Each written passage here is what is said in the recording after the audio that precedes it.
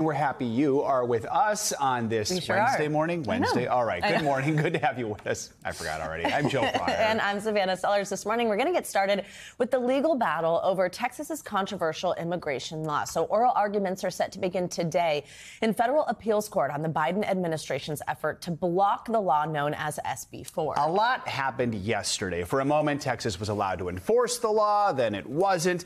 This contentious law would allow local police to arrest migrants who cross the border illegally from Mexico and impose criminal penalties. It would also empower state judges to order people to be deported to Mexico. Now, earlier this month, the Supreme Court issued a temporary freeze on the law until justices could consider the case. Then yesterday, those justices ruled that Texas could enforce the law until a lower court, the Federal Appeals Court, issued its ruling on the matter. Well, that didn't take long. Just hours later, that appeals court unexpectedly opposed a new block on the law last night and is now expected to hear arguments on the case today. NBC News Homeland Security correspondent Julia Ainsley has the latest on all this. Also, NBC News legal analyst Danny Savalos is here to break it all down because it's a little confusing. So, Julia, let's start with you. A lot of back and forth going on in this case, especially yesterday. What are you watching for today? How soon could this appeals court issue a decision? A lot of whiplash right now, but what it's really coming down to is that we may actually have a court that weighs in on the merits of whether or not SB 4 should stand, rather than having debates about whether or not it should be on hold pending those oral arguments. In fact, it was at first, we heard earlier this week, the Supreme Court said, let's issue a stay indefinitely. We thought that might stick for months.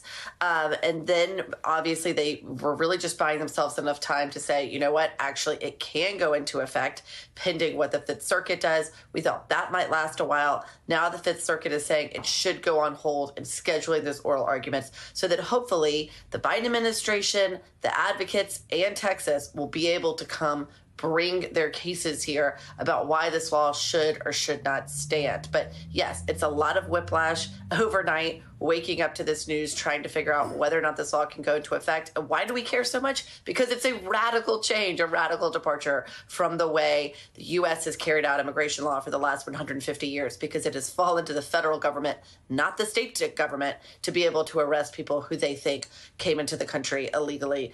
And really, states haven't been trained in that law, much less, not their police and much less their judges.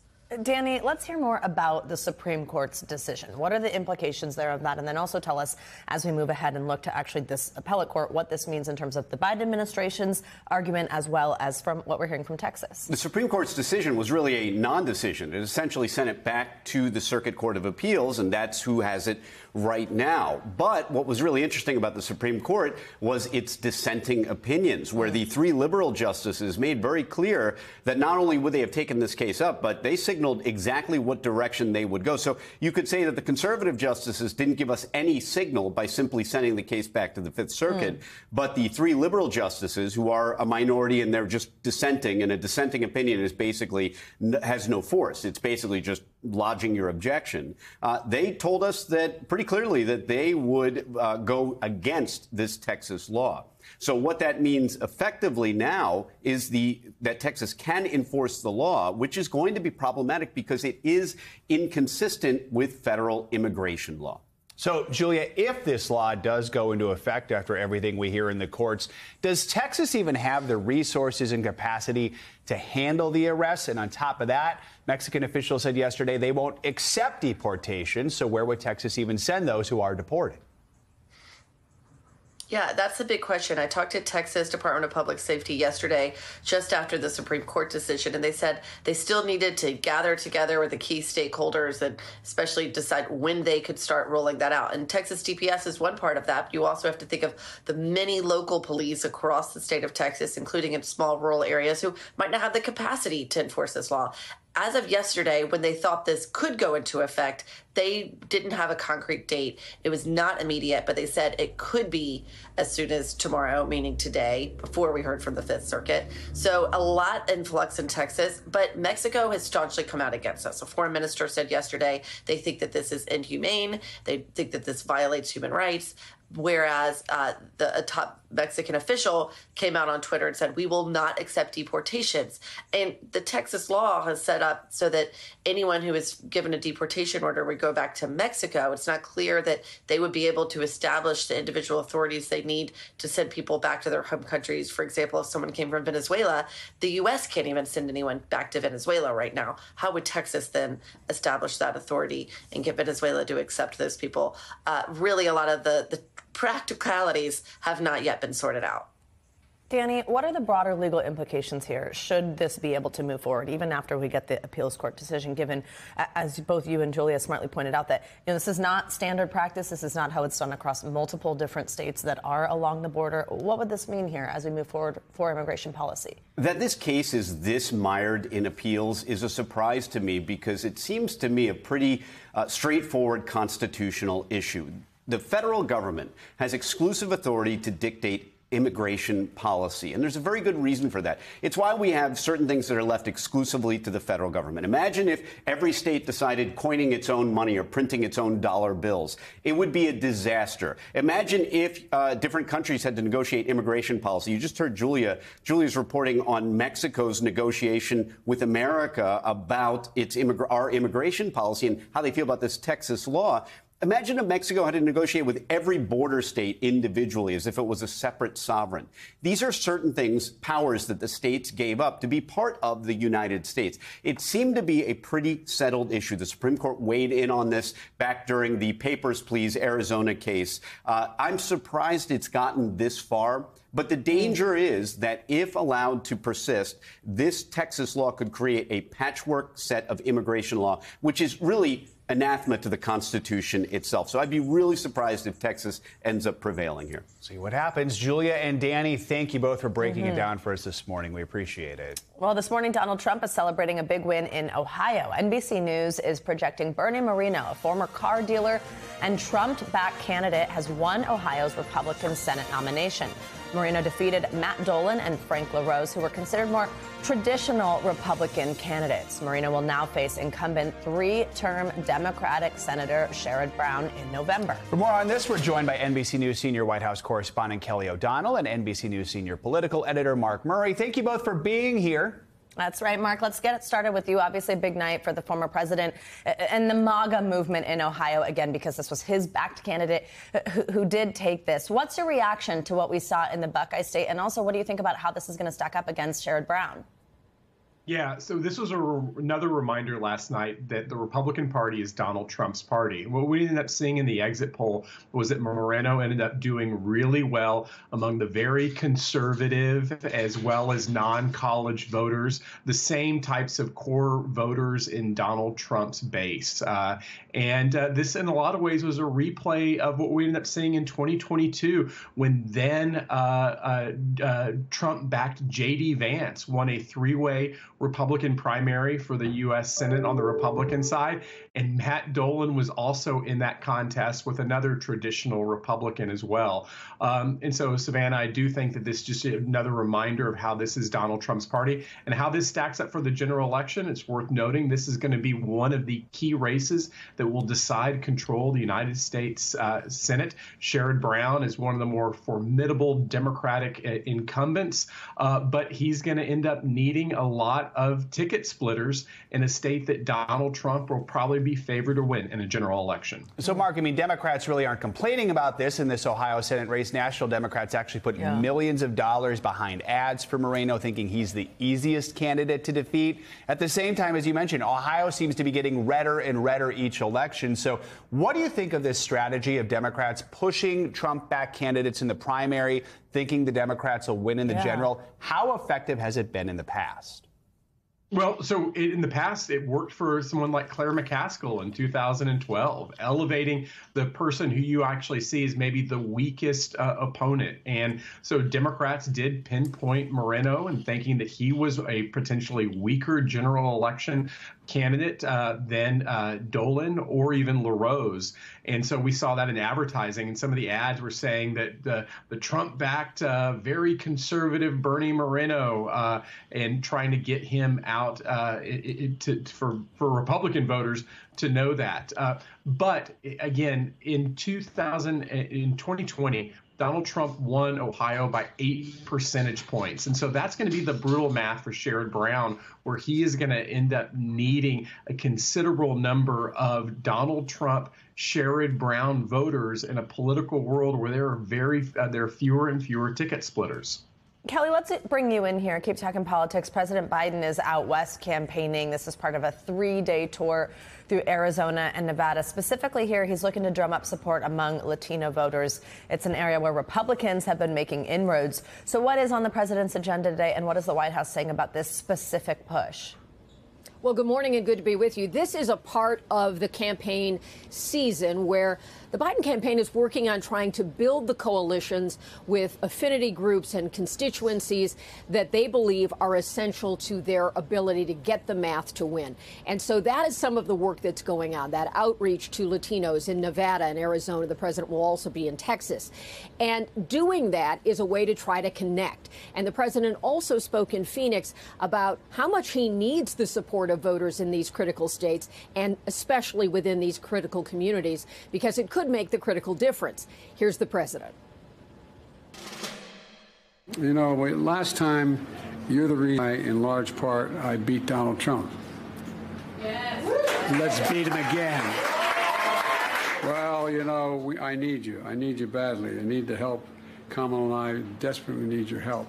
Because, look, there's only about 6 or 7 states that are going to determine the outcome of this election. They're toss-up states. This is one of them. And he's speaking there in Phoenix. So Arizona was, of course, part of the essential math for his victory last time, and a state where they believe they have to keep that, maintain it, and build on it where possible. So outreach to those sort of communities is a big part of what we're seeing in the month of March and perhaps somewhat into April before they go on to expand in other ways. So long elections have seasons, and right now it's about building those coalitions. Kelly O'Donnell and Mark Murray, thank you both very much. Today, a GOP-led House committee looking into the business dealings of President Biden's son, Hunter, is scheduled to hold a hearing, but without 2 star witnesses. Hunter Biden, who had originally requested a public hearing, is now refusing to appear today at the hearing being held by the Republican-controlled House Oversight and Judiciary Committees.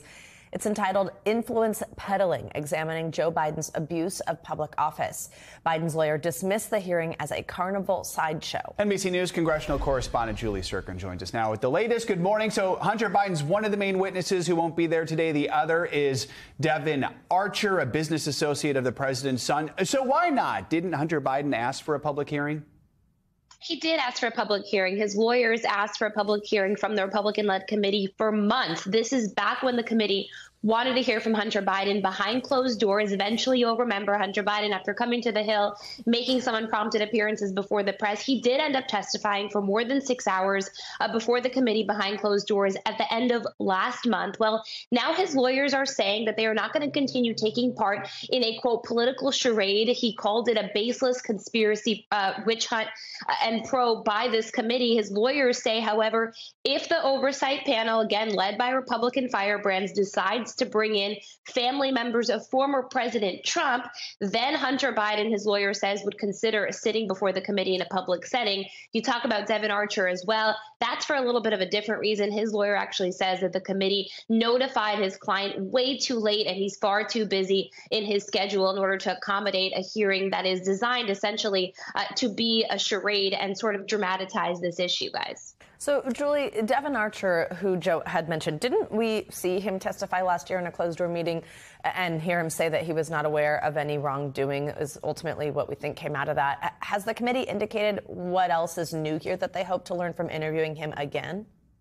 Well, they hope that Devin Archer, like the other witnesses, like the other business associates of Hunter Biden, would somehow help bolster this claim that they have. They have yet to prove that the president benefited or the president, used and shaped his foreign policy in office and before he got into office as vice president and before that potentially as Senate to help his son in his business dealings. That's a connection they have yet to prove. But Devin Archer and some of the other witnesses that'll be testifying today, they have said behind closed doors, Devin Archer telling the committee last July, that yes, Hunter Biden perhaps threw his father's name around, but that the relationship did not go the other way around. So, Julie, who will testify at the hearing today? Yeah, two guys, two business associates of Hunter Biden. One of them is actually going to testify from prison, Jason Galanis. He's serving a 14-year term for fraud, so he won't be there physically, but he will be there via video. The other one, Tony Bobolinsky, he is another business associate of Hunter Biden who testified before the committee behind closed doors for hours. We've seen that parts of that transcript.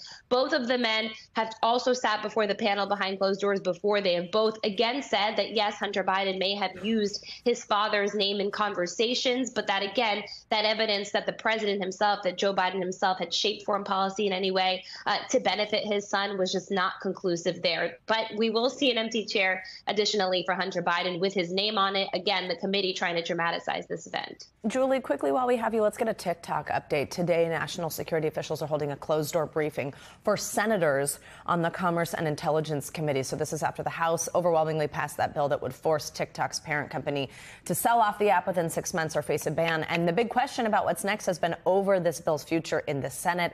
Does the fact that we are seeing this briefing happen mean that we're a step closer to potentially actually seeing a vote in the Senate on this? Yeah, there's certainly a lot of pressure, especially from the White House, coming to the Senate, asking them to take up this House-passed bill, which I know you covered extensively, Savannah. And so this morning at around 10:45, the Senate Intelligence Committee, the Senate Commerce Committee, these are really the panels that would have jurisdiction over not only TikTok, but its national security implications on Americans, on the U.S. government as well. They're going to have a chance, the members of these panels, to sit behind closed doors to hear classified briefing from top intelligence officials in the Biden administration to lay out why this bill should go forward now, why they should fast track this process, much like the House did. What are the national security implications of millions of Americans who use TikTok, who use potentially other apps that are controlled by foreign adversaries?